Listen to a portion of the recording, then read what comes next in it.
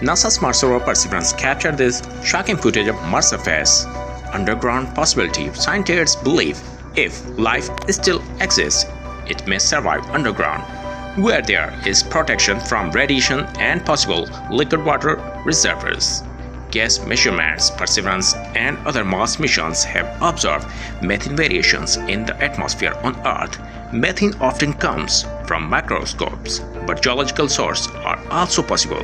Sample return importance. The rover is storing sampling that will be returned to Earth by the Mars sample return mission. These samples will undergo advanced lab testing for microscopic fossils and chemical evidence of life.